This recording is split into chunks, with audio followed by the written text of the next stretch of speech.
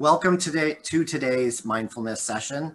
I'm Eric Galvin, president of Connecticut, and thank you to Copper Beech for supporting Mental Health Connecticut and Mental Health Awareness Month.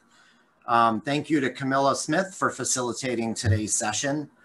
You know, we think about our involvement as a company. Connecticut is a proud and longtime sponsor of Mental Health Connecticut because we believe in the whole person being healthy physically and mentally.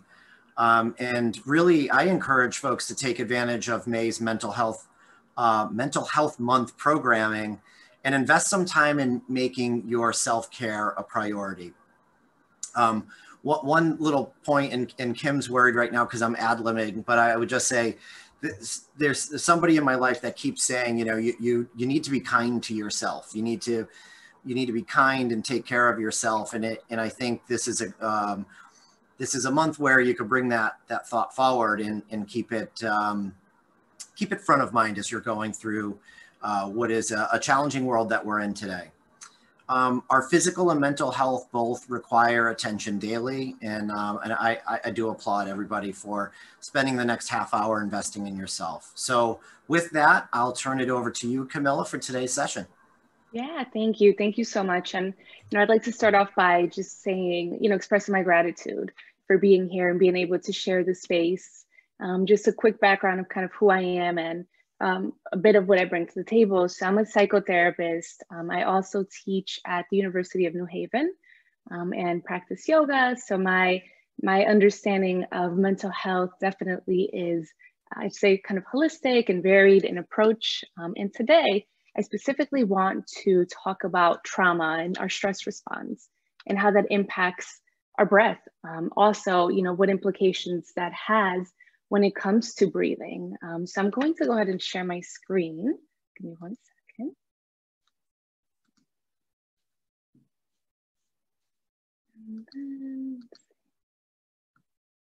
Can everyone see that okay? Okay, great. So I think it's particularly important whether we are in the field of helping individuals that are processing trauma, or perhaps we ourselves in some ways process trauma. And especially right now during this time of so many changes with COVID, collectively, that has been a really stressful situation. And I think it's fair to say that all of our stress response has been activated by the constant changes in our day-to-day, in the way that we socialize, in the way that we've conducted our life.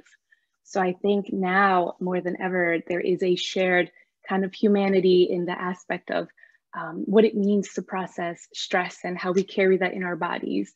I think it's a particularly important time to really talk about these things. So first, I'd like to start off with just some, what I think is fun, brain talk.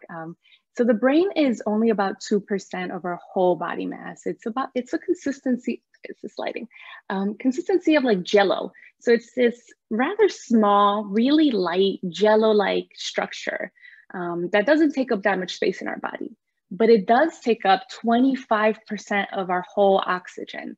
So all the breath that we take in, this 2% little Jell-O-like structure is gonna take up a quarter of it.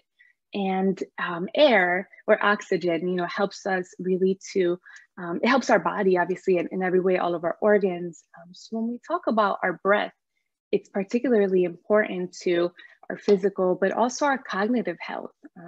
When we breathe in, it's what really helps our brain access different processes.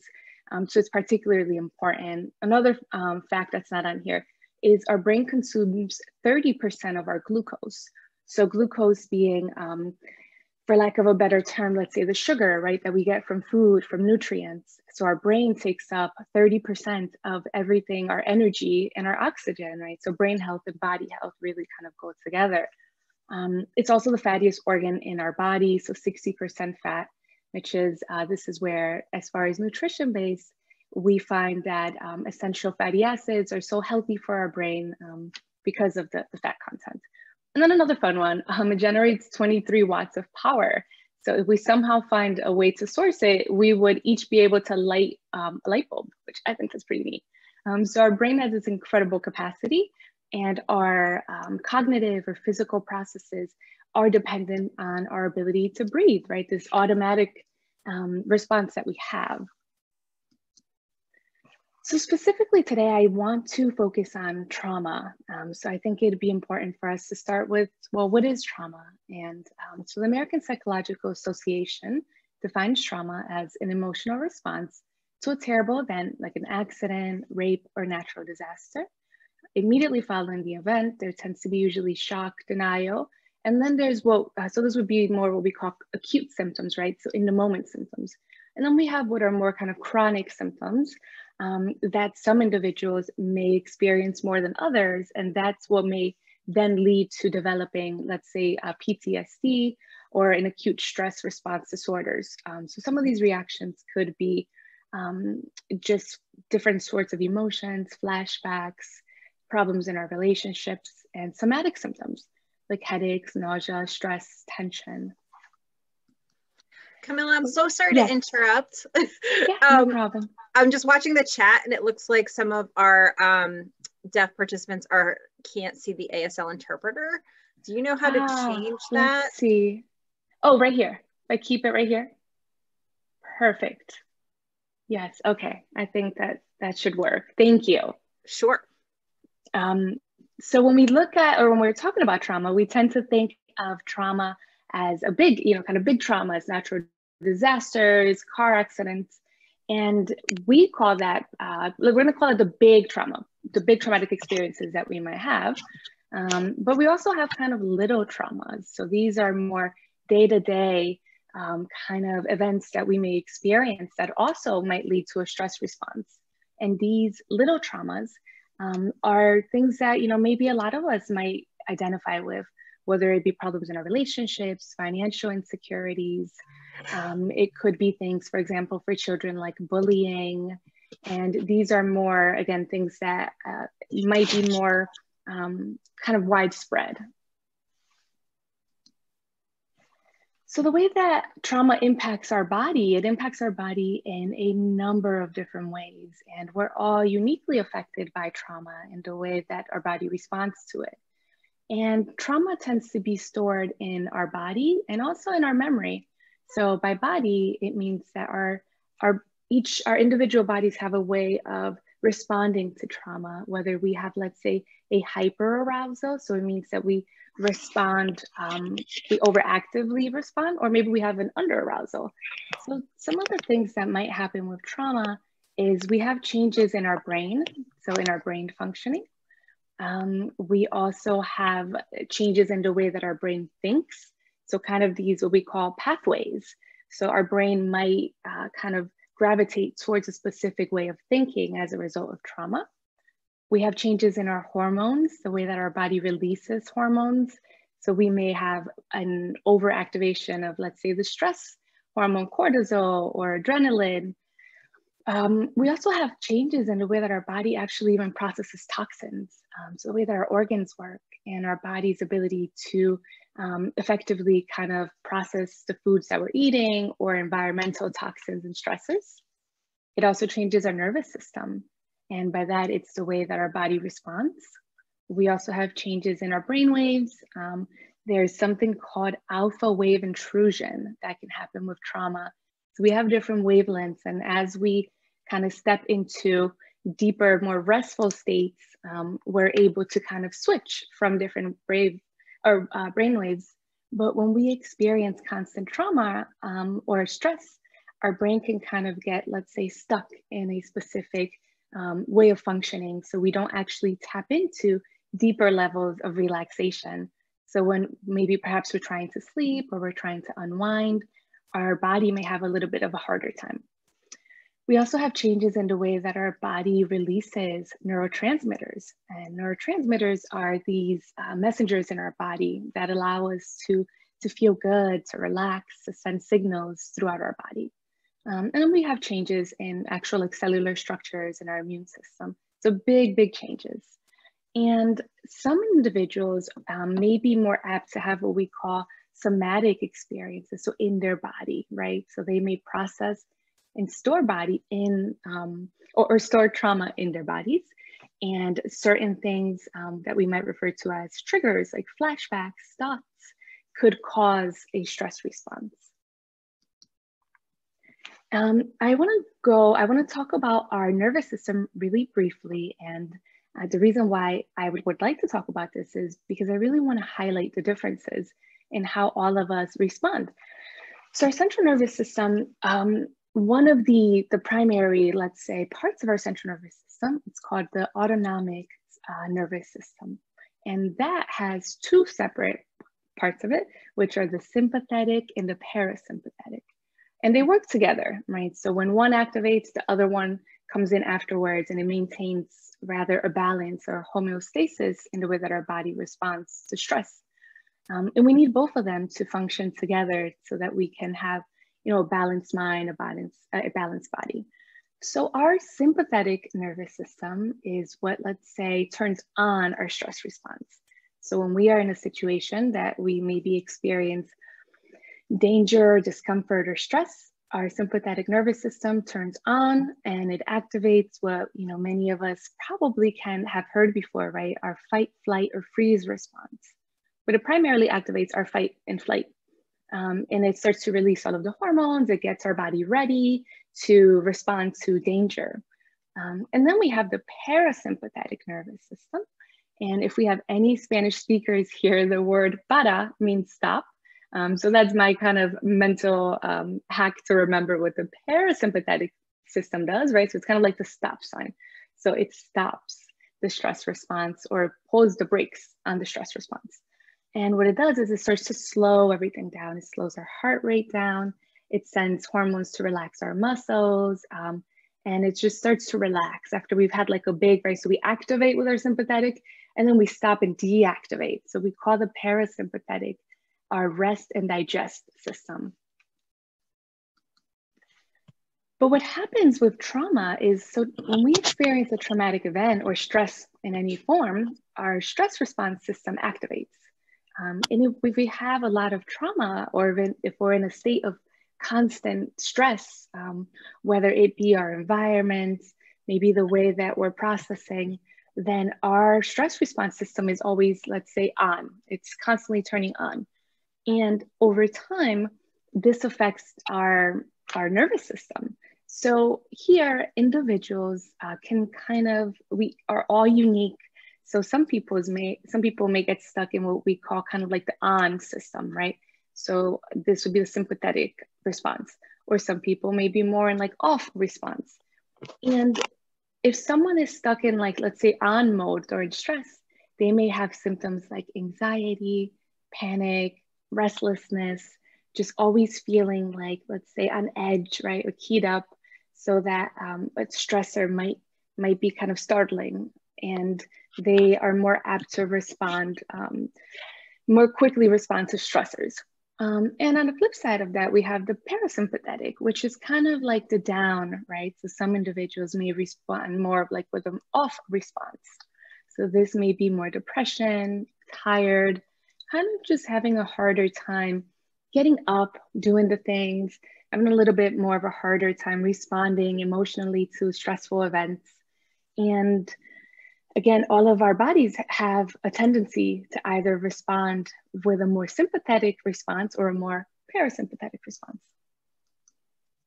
So these are just briefly some of the things that either system does that we are really fascinating.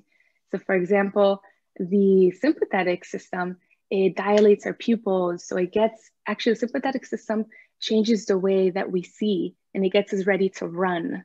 It gets everything really sharp and clear.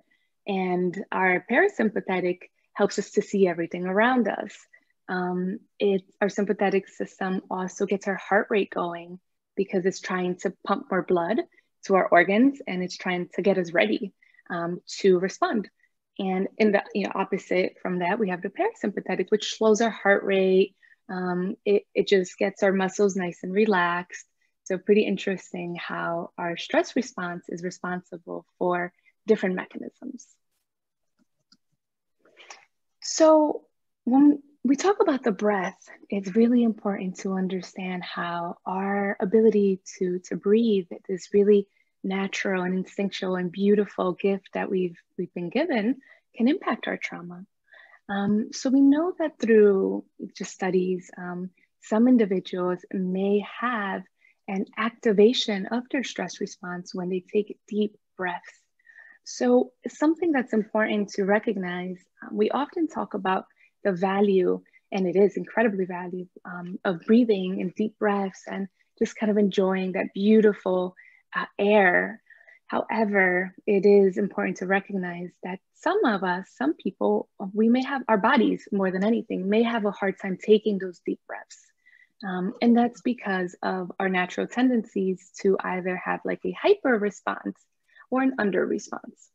So some things that are important when we think about breathing, whether we're incorporating a breathing practice into our lives, or maybe we're working with people and trying to help them find balance and reduce their stress, is we want to start by simply bringing awareness to the breath in the body.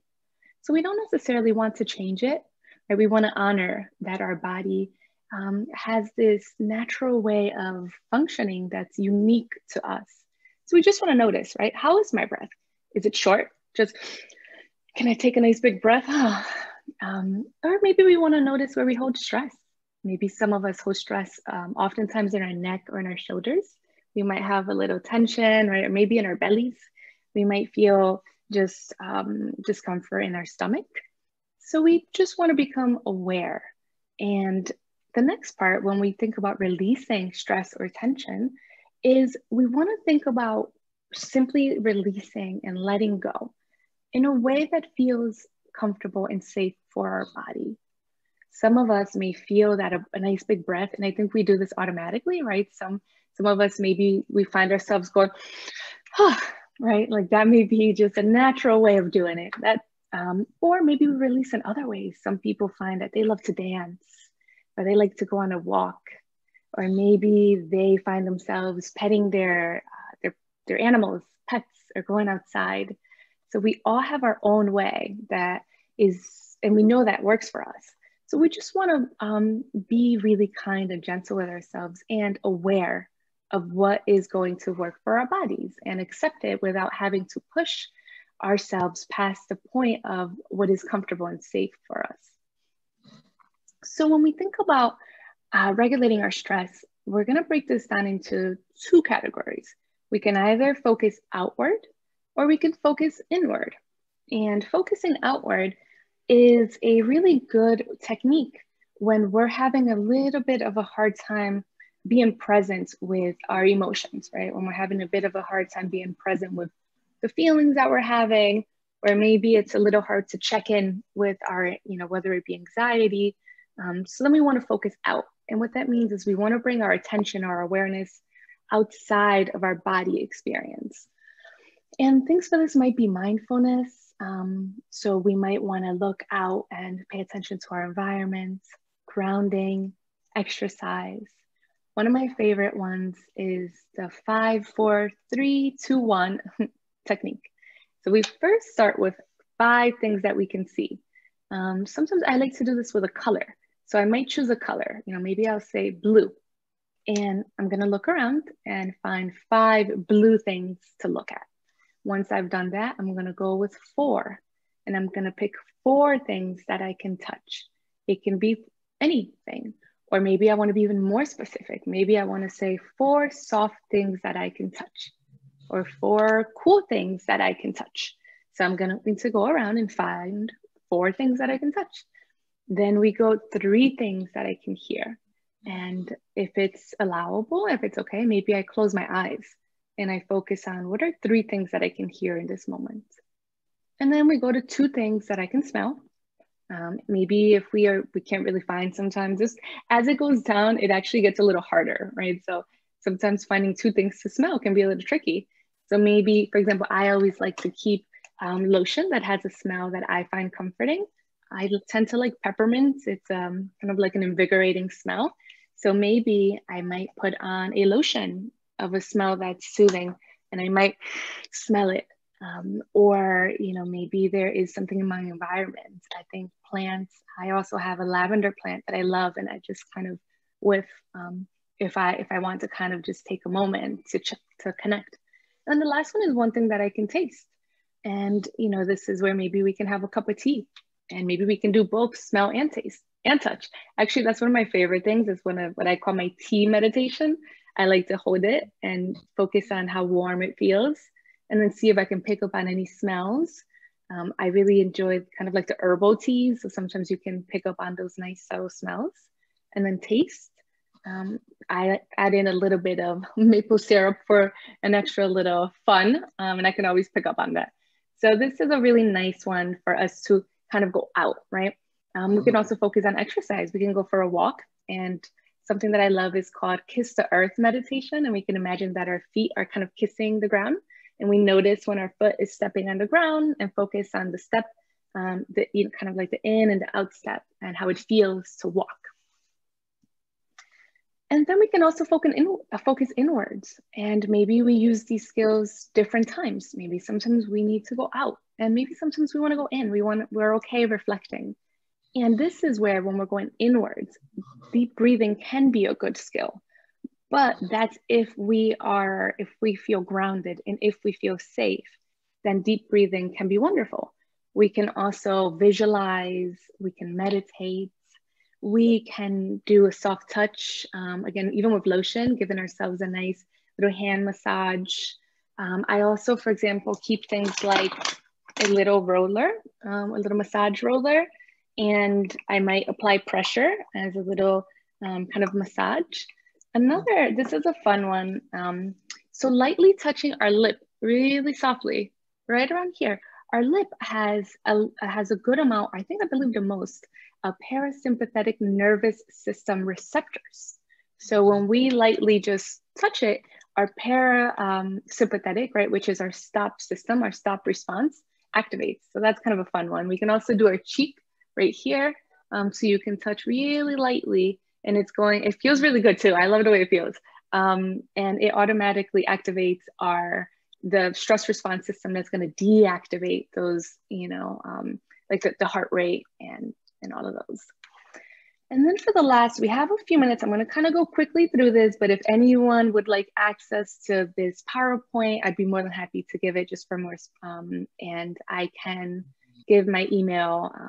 So one that I love is called alternate breathing or nostril breathing. And for this breath, so the following breaths that I'm going to show, I think can work for both inward and outward because they don't necessarily require too much introspection, right? It kind of has a mix. So I think these are really nice.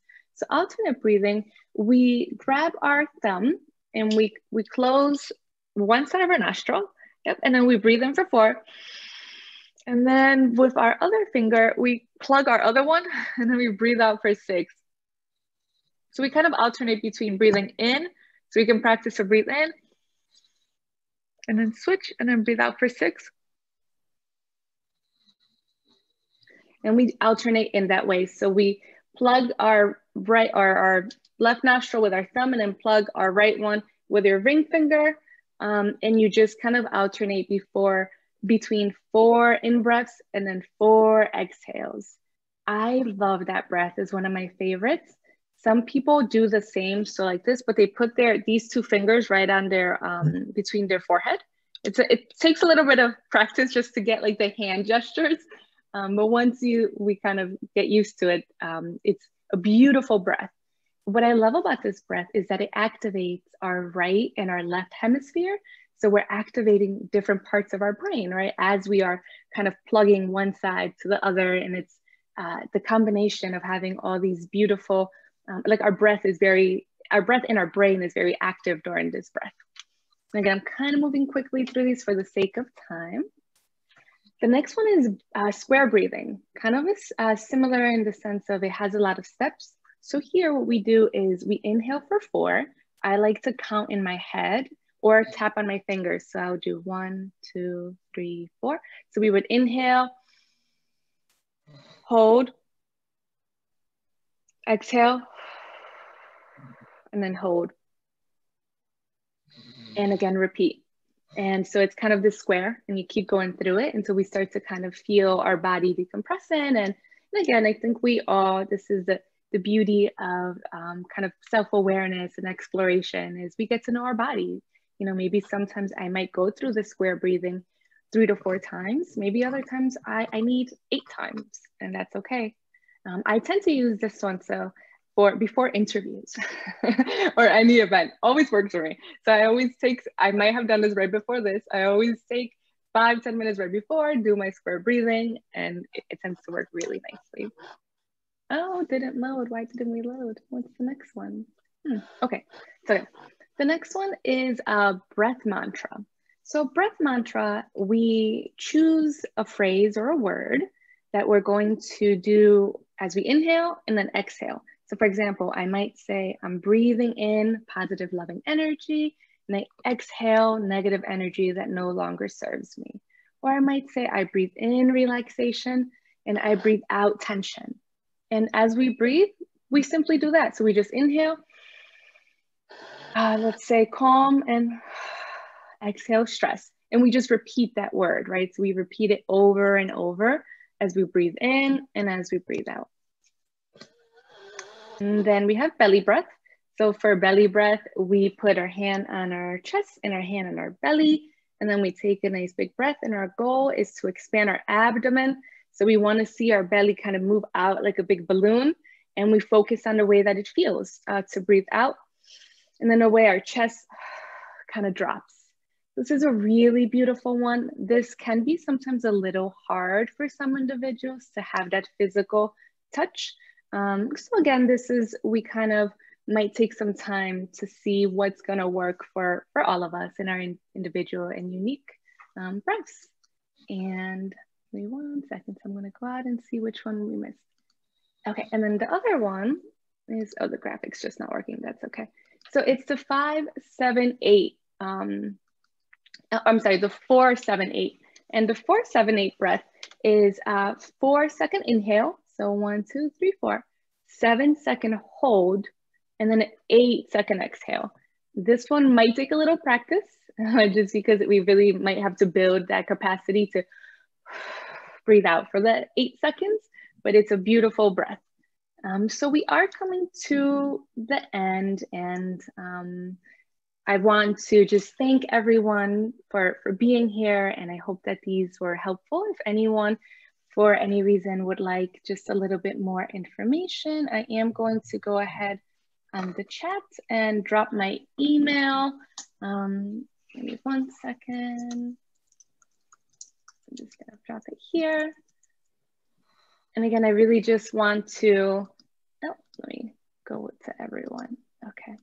I want to thank everyone so much, and hoping that everyone has a wonderful day, a wonderful month. Does anyone, I know this thing cuts me off right at 2 o'clock, so if it does, my apologies, but if anyone has any questions, please do feel free to reach out. So yes, thank you so much. Does anyone have any questions? Mental Health Connecticut, I just want to say thank you so much for Camilla. That was really great. And if it's okay for you, once we get the recording, because we're creating blog posts for each of the sessions, I'd love to use some of those breathing graphics in the blog post, if that's okay, or you let us know what we can use. But absolutely. Okay. Not a problem. Yes. So again, thank you all for having us here. It's an absolute pleasure for me to be here on behalf of Copper Beech, and also just to be here to share and support. So thank you very much, and I hope everyone has a great day. Thank you so much. Bye-bye. Bye.